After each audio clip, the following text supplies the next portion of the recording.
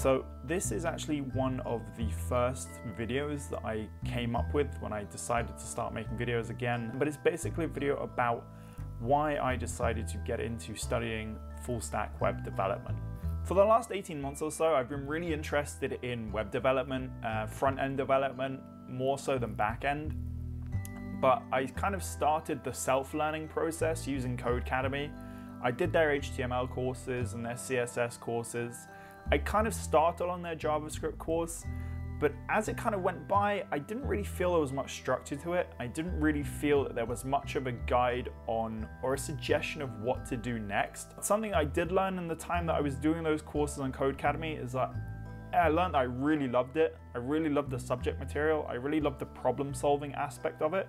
And it was really cool to type some commands into a computer and see the output immediately. So doing those Codecademy courses for me was a really good introduction, and it was a really good way to kind of like dip your toes in the water. And it taught me something really important about myself, is that if you have a passion for doing something, you need to see it through. It might not happen overnight, it might not happen, next week or next year, but eventually if you have a passion for something and you seek to get better in it, then you will. I went down the route of studying at a college.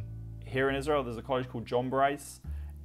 It's a sort of a professional development. I'd say, easiest way to compare it is it's like a technical college, but I felt for me that was the best way to do it because it gave a bit of structure.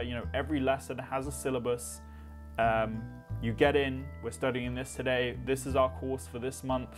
It's a lot more structured, and I feel it gives a lot more meaning to the studies, but I didn't have any of that background in programming, in object-oriented programming. What does a function do? I had no idea what that was, and Codecademy I didn't really felt went over that enough.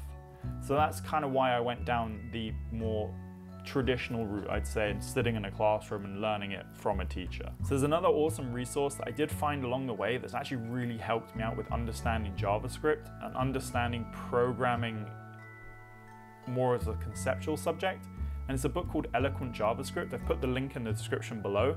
If you want to go and download it, it's free, it's got online exercises, and it's a really good supplement, I feel, to my studies. But if you just want to start learning JavaScript by yourself, it's a great tool. So the course I'm doing is about 9 months in total. I'm about halfway through now. I've just got to the point where we've kind of technically just finished front end. We just started learning NodeJS, which is for me a completely new realm. So it's a bit scary. It's a bit scary going into something new that you don't really know or have never had any experience using. But it's also kind of cool knowing that ticking off another technology, getting a new technology under my belt, and I'm learning something brand new. But obviously the idea of the course is to get you enough skills to get you straight into industry and start kind of learning on the job. So towards the end of the course, I'm kind of at a bit of a crossroads, and this is kind of where I'd want to ask a bit of advice, is that do I go the startup or like corporate route? If anyone out there is a web developer or is a junior or is a senior and has any advice, then I'd really love to hear it. If you write a comment or maybe link me to a video talking about the subject, that would be great.